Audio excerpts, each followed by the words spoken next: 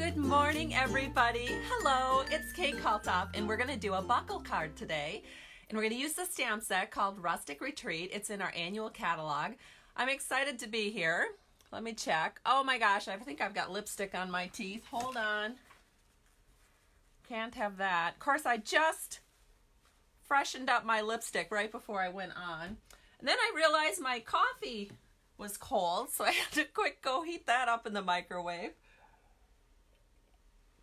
We'll see how we're doing here. Oh, good morning, everyone. Hello, hello. Oh, yes, we have so many of you commenting. Hello. Lynn, I have to talk to you. I am going to, as soon as this is over, I'm going to quick message you. Hello, Joanne. Hi, Connie. Hi, Deb. Oh, so good to see so many of you. Hello, welcome. We're going to have such a fun time today. We're going to make a couple of buckle cards. They're going to be sort of pretty much the same, using the same stamp sets. But the reason we're making two is they're so easy. I was actually put off from doing buckle cards for a long time because I thought they would be really complicated. And then I got a few in swaps and I started, kind of really examining them. They're not that hard. You just have to kind of know, uh-oh, did I put all my punches out? Oh, well, I think I did. Oh, well. You just have to really focus in on the measurements and get those right. Because if you have your measurements right, everything else is going to fall into place. All right. So good to see you. What else? Oh my gosh, you guys. I have so many pretty cards to share with you. Five cards to share with you. Got them from downline members. Got them from a couple of customers. So it's going to be great. And I'm wearing a new shirt today. My husband got that for me yesterday. Of course, we kind of got it together. We went golfing last evening, and we had actually won a couple of prizes through the year. And so we had accumulated our little gift certificates, and then we went to the pro shop last night, and I picked out this new shirt. He could have gotten a shirt. It could have been me that gave it up. But honestly, he couldn't even fit another shirt in his closet. He is, okay, don't tell him I told you this, but he's a total clothes hound. He shops 100 times more than I do. Like, if I were to shop twice a year, he would be shopping 4 times a year. But seriously, he shops way more than 4 times a year. I probably shop 4 times a year. He shops tons and tons more. And he works outside of the home, so he has to look good. It's just that he never really wears out his clothes, and he never really grows out of his clothes. And so his closet, you could barely get another shirt into his shirt section. Whereas I'm all like relaxed, and I don't have to have clothes special. And so my closet is almost like really empty. I mean, I can fit a lot more clothes in my closet than what I have. Oh, you guys are so cute. All right. Oh my gosh. Yes, my shirt is really comfy. Thank you for asking. Because it's one of these dry weave shirts, so it's going to be perfect for summer. And it's got UVA, UVB protection because, of course, it's a golf shirt. All right, enough chit chat about clothes. Let me flip the camera down and I will get started looking at first at the buckle card and then at the fantastic cards that I want to show you that I got from downline members and customers. So give me a second to flip it down. All right, so here's the buckle card we're going to make, and isn't it pretty? Oh, it's so pretty. And it uses the new wrapped in plaid 6x6 paper, and it's so much fun. And so what I'm going to do is show you what this looks like. We're just going to open up this little buckle. See? Here's the buckle. Here's the little insert piece that goes into that buckle. Simple, cute. And we'll open it up, and on the inside it says, "Sending Christmas wishes." Honestly, I think I'm going to try to find a Thanksgiving stamp. I might make this as a swap card for my downline because our theme is fall and Thanksgiving for our next demonstrator swap. So I will definitely maybe change that up a little bit for people that I'm swapping with in my downline. So anyway, this is the card we're going to make. I'm going to set that aside for just a minute because I want to show you some cards that I got in the mail. So the first card, and I'm so sorry that this has taken me so long to get this on video, but I got this card quite a while back from one of my customers. Thank you so much. to my very good friend, Marty Grimm. She used the Magnolia Lane Designer Series paper in such a beautiful way, because honestly, you don't even need the stamp set or anything. You could use any sentiments because the Designer Series paper lends itself so perfectly to card making. So she, as you can see, she used the layering ovals. Of course, she has the Wink of Stella pen, so she really Stella'd this greeting, and she made it all sparkly and gorgeous. And then it's just a matter of fussy cutting some of your really beautiful images out of that Magnolia Lane Designer Series paper. And right now that paper's on sale. So all of the paper that is our regular paper, along with one specialty paper, which is our Pressed Petals specialty paper, you can get that buy 3, get 1 free. That's a really good savings. And so if you want to stock up on Designer Series paper and have all of these gorgeous papers on hand, now is the time to do that. So thank you so much, Marty, for giving me this beautiful card. Of course, she decorated the inside too, and she put a really, she wrote in there and everything. I just love it. But beautiful, beautiful idea. And then just so that you know, how did she get this very perfectly inset design so it looks like it's framed? Simple, you guys. Just get the rectangular framelets. Stampin' Up! Has those stitched rectangle dies that are fantastic, and they will just create beautiful framed inserts like this. So absolutely so fun. Thank you, Marty. Okay, the next card I want to share with you is from one of my downline members. And she had been waiting for her heirloom frame dies and 3D embossing folders to come because, of course, they went on back order. They're so awesome. But let me show you real close so you can see how beautiful this is. She took a 4 1/4 by 11-inch card, folded it in half, and that makes it thin enough to run easily through your die cutting or embossing machine. And then she embossed the heirloom oval over the top of this, and then it's just a matter of using the stitched framelets. What is that called? The stitch shaped framelets. And then she stamped this with a Thanksgiving or fall stamp set called Gather Together. This is from my downline member Cindy Berghuis, and she is such a sweetie. She just sent this card to me as a rack card. She just said, random act of kindness, here it is. And I just love it. So it's great because now I get to admire the Gather Together stamp set and bundle, which I don't have, but I think I'm going to put it on my next order. Everybody's using it and it's so cool, and I'm kind of sad that I don't have it, so I think I'm going to go ahead and get it. So thank you so much, Cindy. You inspired me to get that bundle. All right, so now the next card I'm going to share with you is from one of my downline members also, and this is Sharon Merritt from real close by. She helps me a lot with my preparations for Fall Flair that we have coming up in October. This is the Over the Moon stamp set with the Twinkle Builder punch, as you can see, popped up right here. She's got a really cute little cow card, because that's part of that stamp set called Over the Moon, of course. And he just looks so cute. Well, I think it's a she. She just looks so cute and relaxed and happy. And that's how I feel when I know I have Sharon helping me out so much with Fall Flair. It's a really relieving thing. So thank you so much, Sharon. I love the card. All right. And the next card, also from a downline member. And this one uses the Daisy Lane bundle and the birch background. Now, I do have the birch background. I haven't used it. I think I've used it a couple of times, but I don't think I've showed it yet on a Facebook Live. And then she also used the Daisy Lane bundle. Has this really cute daisy in there. And of course, it looks so awesome when it's accented with one of our gold faceted gems. And such lovely sentiments as well. So this was Stacy Kratz, one of my downline members here in Minnesota, and I just adore this. So thank you so much, Stacy. It's so pretty. And then, of course, your sentiment on the inside was super special. So I really, really love that.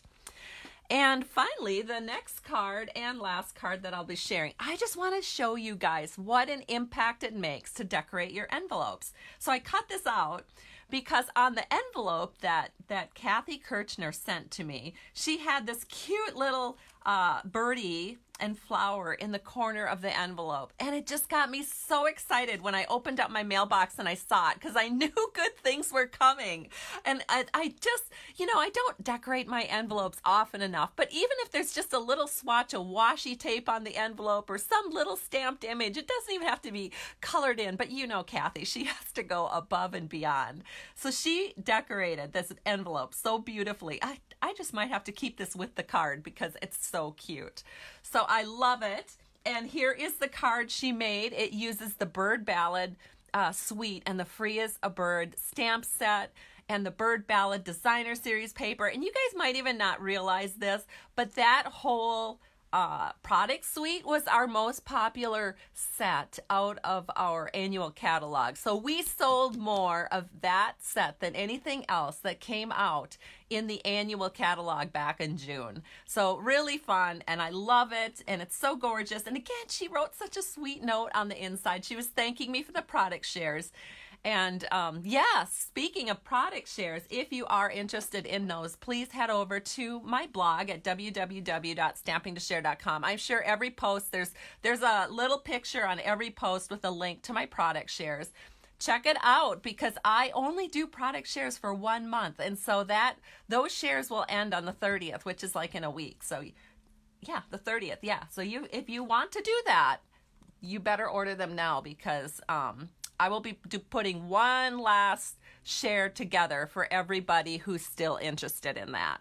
So thank you so much, Kathy. I love the card, and I love having you as a fellow demonstrator friend in Stampin' Up. You're awesome.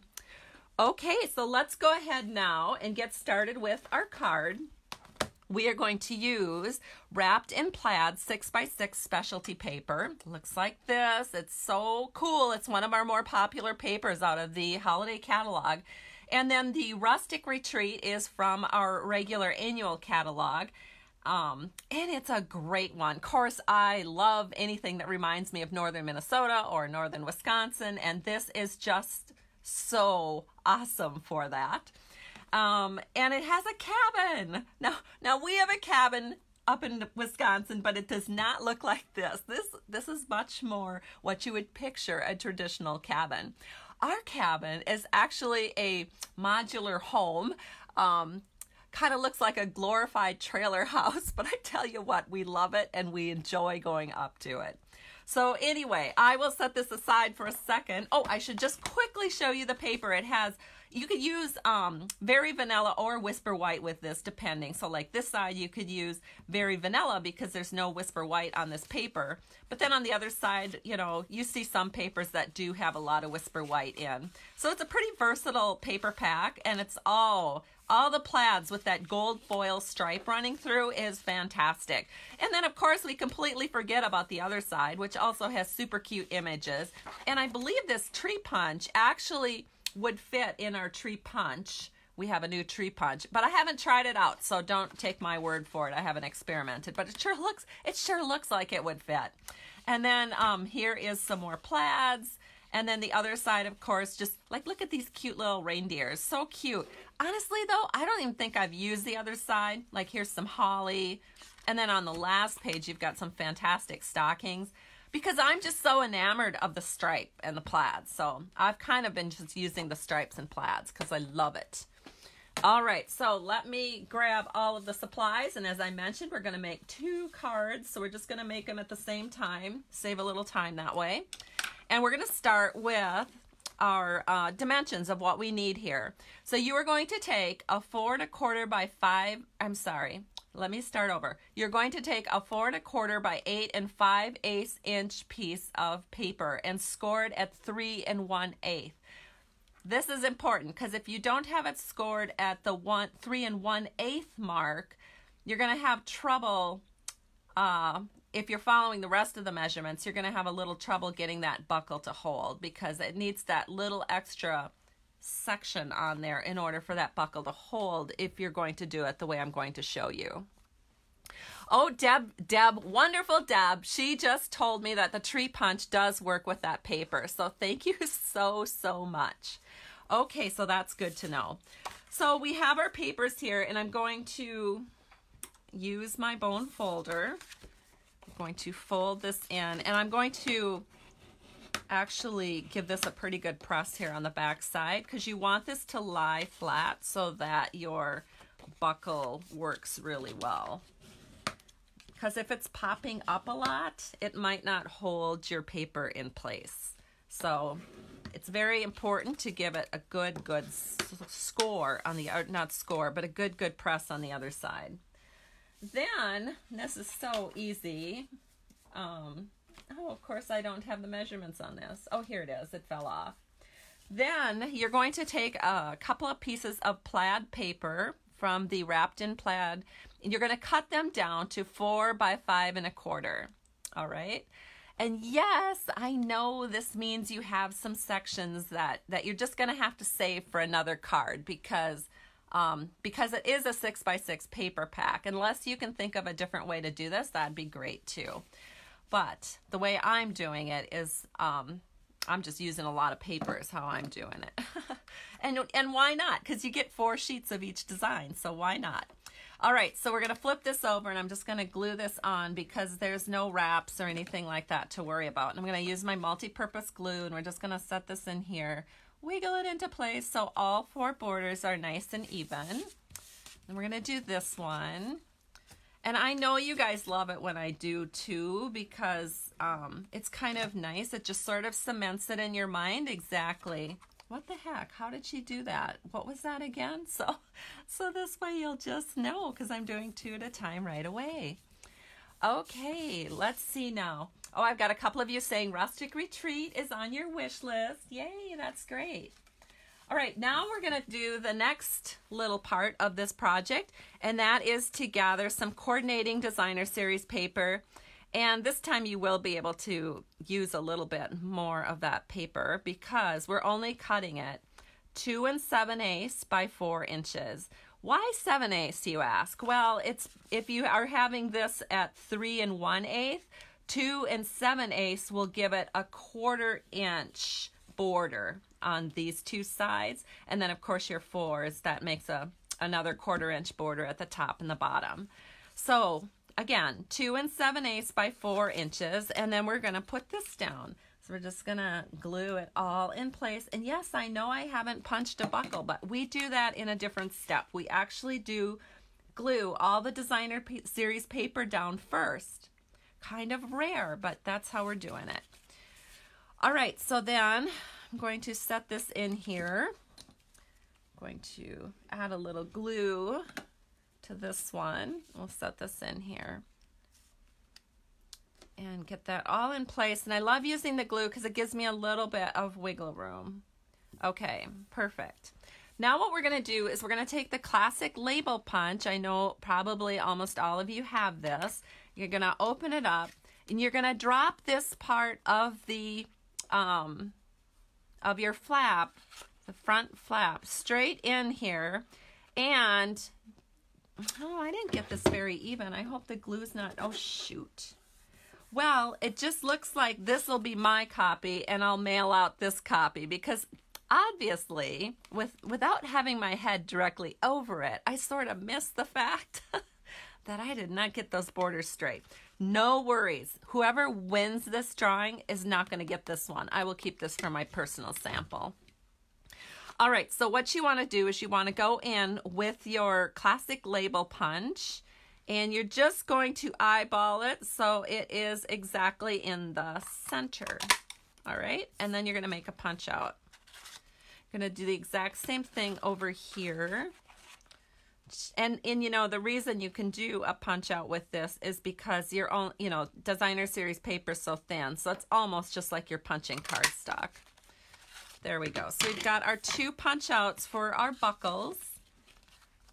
And don't worry, we are going to extend this a little bit, but before we do that, I want to do some other things and get some other things glued down, because then I'll kind of know which way I need to extend it based on where the placement is. So we're going to set these aside for a minute. We're going to get started on a different thing. So I'm going to make one of these Whisper White, because you can see there's a lot of Whisper White in here. And then this one, because it doesn't have any Whisper White or Very Vanilla, I think I'll go with Very Vanilla in here. So we're going to grab 2 just pieces of scrap paper, and you're going to cut those down to 2 3/8 by 3 7/8. All right. And you're just going to cut 2 of them because we're making 2 cards. And these are just glued right down here in the center. Actually not glued. You're going to use snail. So I'm going to take my snail because these are like mats. So what I do is, again, I just eyeball it. So it looks like it's pretty much right in the center.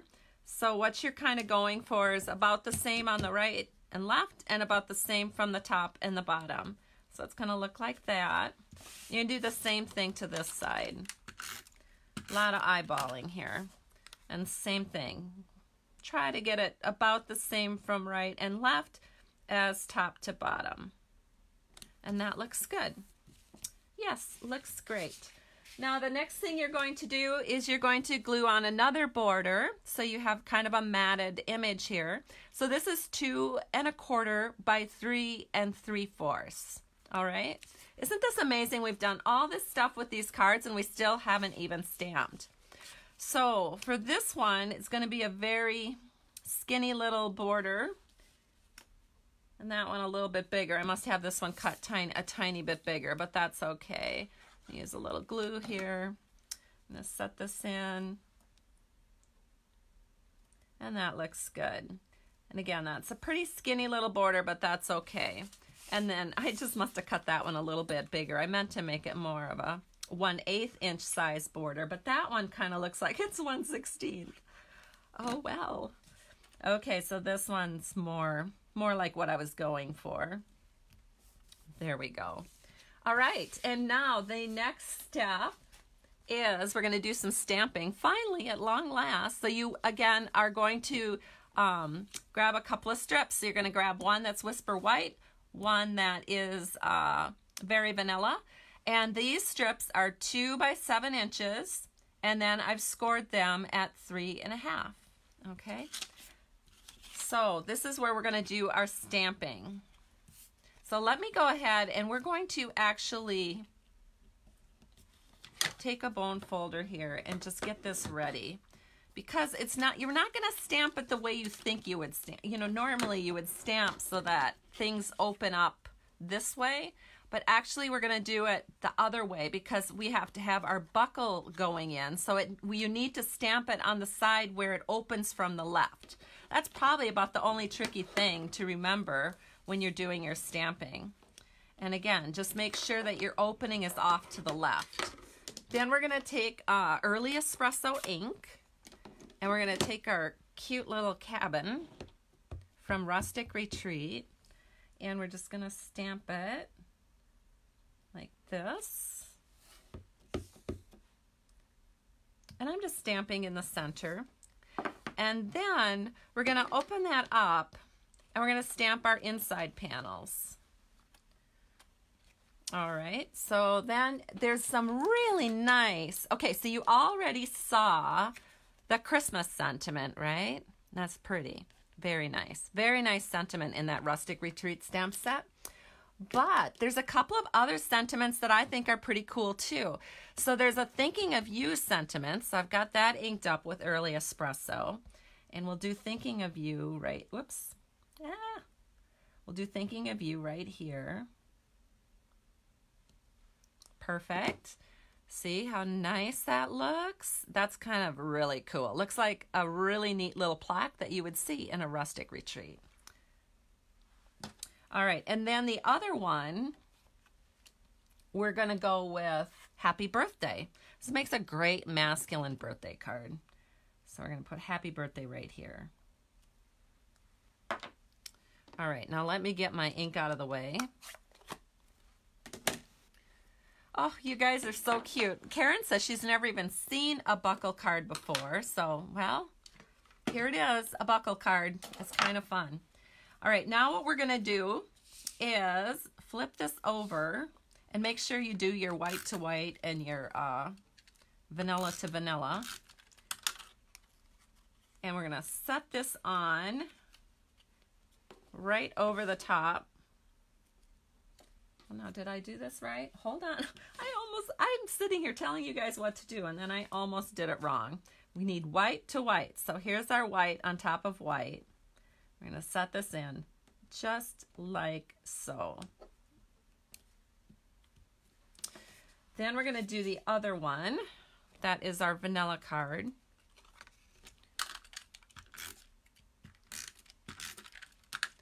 Oh, and Jean is telling me she's never seen a buckle card. Oh my gosh, I thought this was pretty common. I thought I was the last one on the bandwagon. Oh my gosh, you guys make me feel so good that I'm not the only one that didn't really know about this or know how to do it. All right, so here we go. Look at that. Oh my gosh, it fits perfect. How awesome. So that one, I don't need to move up or down. But let's say when I got it in, it didn't fit so perfect. Well, you guys, it's not that big a deal. This one just happened to work out perfect. But honestly, most of the time it doesn't.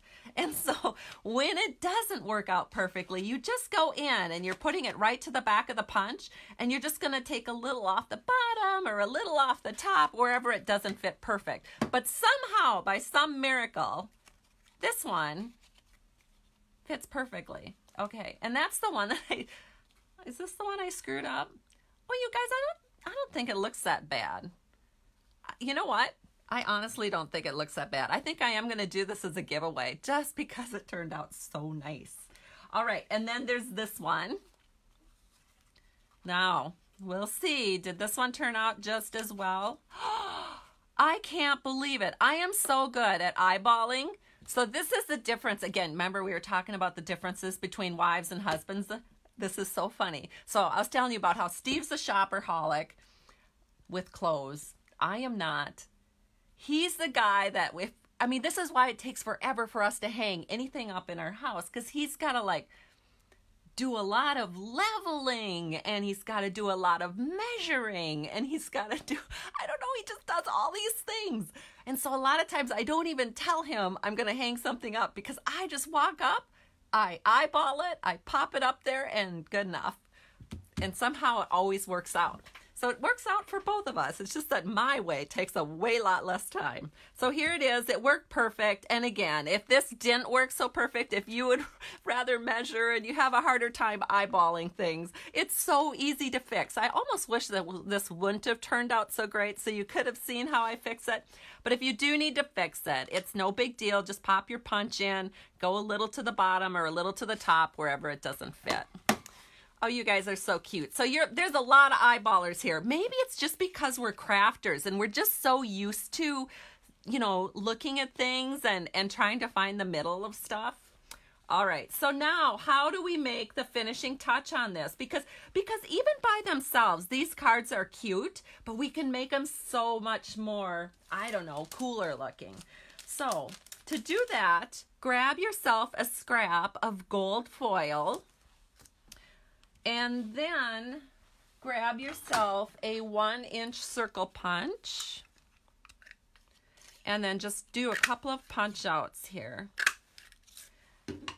Because sometimes if you do have to go up or down, it makes it a little bit looser if it isn't fitting perfect. And you have to make your punch out a little bit higher or a little bit lower. Depending on where that is, it'll leave a little bit of a gap. So then you could put your little accent here, which will help keep the buckle card closed. Or you could put your accent here. So wherever it isn't totally flush, if this paper isn't totally flush, that's where you want to put your accent. So again, you could do your accent down here and put a cute little ribbon like that here. Or you could put it at the top. So it's wherever you want to put it. I kind of think both ways looks cute. So looking at this, I think I'm going to go for the top. I see just the tiniest bit of a gap up here, whereas it looks like the bottom, there's no gap. It's really a perfect fit. So how do I do this? So what you're going to do is you've got your two 1-inch circle punch outs, and you're just going to grab a couple of dimensionals, and you're going to drop those dimensionals as darn close to that corner as you can get. So there's one. Let me do this other one. There we are. Perfectly close. Take that off. Then you're going to take your little gold circle punch out and you're just going to set that on there so that it overlaps your picture just a little bit. You're going to do the same thing with this other card. So again, you want your little circle punch out really, really tight. And I do 2 dimensionals because these actually get kind of a workout when you're doing that buckle in and out, because who can't resist doing that? I mean, it's sort of an interactive card. You need this foil, you need this to stick on very securely because that's where some of the pressure point is going to be. Then, and this is my giveaway, you guys, this is the ribbon I'll be giving away when you share or let me know that you've shared and you make comments. This is called the Shaded Spruce striped ribbon. And so I have one little bow made. I'll make the next bow on camera because I want to show you how easy it is to work with this ribbon. It's a pretty soft ribbon and it makes beautiful, beautiful bows very quick and easily. All right, so we're gonna trim this up now with our ribbon scissors. And one more side. I need to trim this side just a little bit more. All right, then you grab the ever ready handy glue dots and you're just gonna put a glue dot right here. Glue dots are amazing, they hold so well. You're just gonna set this right there in the middle. So pretty. And then you're gonna do the same thing with your other ribbon if you're making 2 cards at once. And there it is. These are gonna be my giveaway cards. Do you guys love it? It's so much fun to do. So I guess I just want to say thank you so much for being a part of the Stampin' to Share community. I truly appreciate you being here and supporting me. Oh, I almost forgot. I want to share with you that I am doing a giveaway next month for anybody placing a $75 product purchase with me in September using a host code. That host code is good through 10/1 of 19. And here it is, so pretty. It's our toily, no, I said it wrong. It's not toily. I don't know, when my brain is so stupid. It wants to say toily, but it's not. It's 12 tidings glimmer dots. No, glitter dots. All right, so that's that. And then the other thing, of course, I want to share with you that if you love Stampin' Up and you love to get your Stampin' Up products, consider becoming a demonstrator. Contact your Stampin' Up demonstrator and say, okay, I'm going to give it a try. You for $99 can get a starter kit, pick 125 in products, and then it's freely shipped and handled to your house. Really good deal. And you get to try Stampin' Out, see if it's for you. No big deal if it isn't, but at least you'll know. So thank you again, everybody. Have a great day. I truly appreciate you, and I'll do this drawing in a couple of days. Bye-bye.